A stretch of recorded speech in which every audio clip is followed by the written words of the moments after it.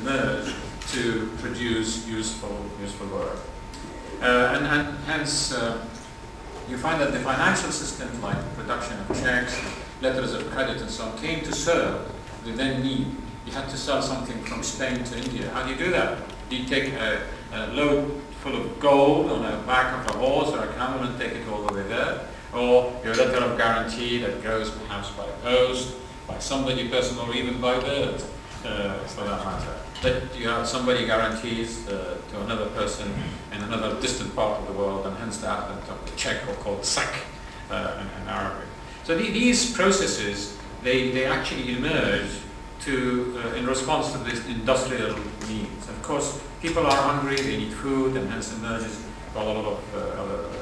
There was this concept of health and safety executive as well, which I thought that this is an excellent, from the very early years of Umar, the second caliph, we find that he has actually appointed people to check selling, to check products, to make sure people pay taxes and so on. The concept of al-muhtasib, that is, in our modern day, I would call that post as the health and safety executive. Right? And the first two ladies under Umar, the first two muhtasib, one in Medina and one in Mecca, they were two ladies. Right? So I forgot their names now, but they actually two. Can you imagine they had the authority, executive, not only just to report, but to actually instigate a punishment at the same time. So I don't know how many people were beaten by the sticks. Sorry? Yes, that's right. Yes. So they had the power to execute, not only to report, but they could even whip a person and do the. These systems wouldn't have. They would serve to produce industry, because you need an infrastructure. You can't just suddenly emerge in terms of. Now the global industry is very visible. Someone mentioned that a lady's dress in Spain had it's got jewelry, it's got embroideries, clothes and so on. Counted the sources of this dress, where it comes from, all the material. I counted 14 countries to supply the dress of that lady. So can you imagine how global the industry must have been, and the trade? Okay, I think that I would suggest to you read this, the article, it's a very good one, called Agricultural Revolution. There's quite a lot of it there, and it does definitely highlight the point that Muslims had an enormous amount of agriculture that had a process which has the making of mass industry, the use of water wheels, windmills, water raising machines, the digging of long canals on the ground, so that and aqueducts over the ground and channels.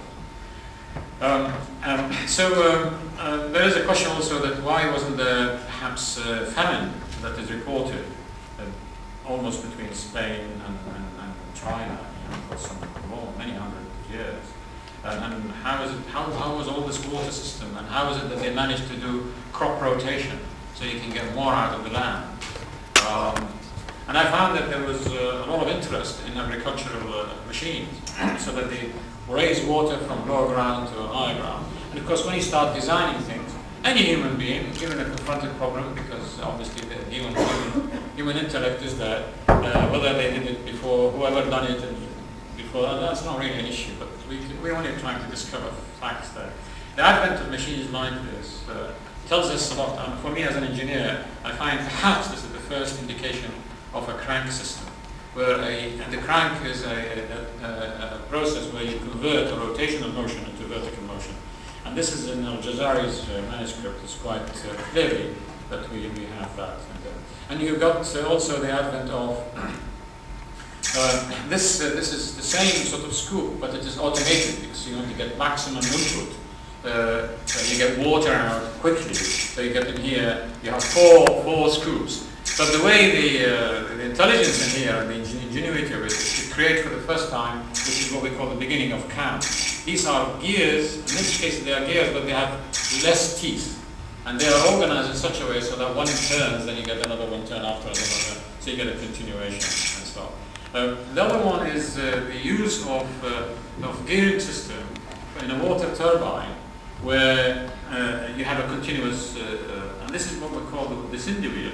What Al-Jazari has done here is actually built a secret compartment under water here. And as the water comes down, it turns this water turbine, turns these gears, go through this shaft, turns this big disc, and then go into these two gears and convert this motion therefore into another motion higher up, the Cindy wheel, and then these are all buckets, takes water out and then they raise it, therefore the water is raised from this level to that level.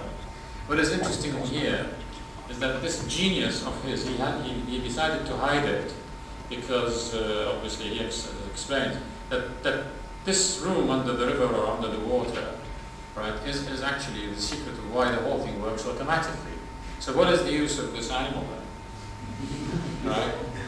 He says this animal was made out of wood, so that people do not accuse him of witchcraft or dealing with magic. So when you're looking at this machine from a distance, it's actually an automatic machine. But because this animal going around, people think it's, oh well, it's an animal driving it. There are these control systems, they have a great impact on our industrial process. Because when you get these gears and you get the pistons and you get the crank, you get the whirling wheel and so on, they are actually the secret. When you look at any machines that we have today, they have to rely on these components before they can become automatic and before they can.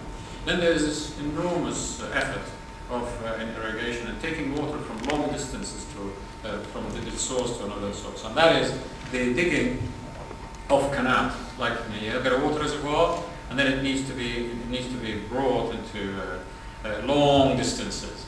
And the idea here is a great civil engineering work where you dig these wells and then connect them. They're like L-shaped. You connect them to each other, so that you use the environment itself to push the water. You notice this is actually, there is a bit of ingenuity in here in terms that you get a bit of water right at the top, you have a waterhead, but this waterhead is not sufficient to actually take it very, very long distances. If you travel by air between Iraq and Iran and so on, you find that these go for miles and miles. We always use holes, wellheads, holes, but actually they rely also, I'm told, on the air circulation, so that the air helps to push the water forward. And of course, you're protecting this water. If it was an open canal, the water would dry for a very long distance, would not get there.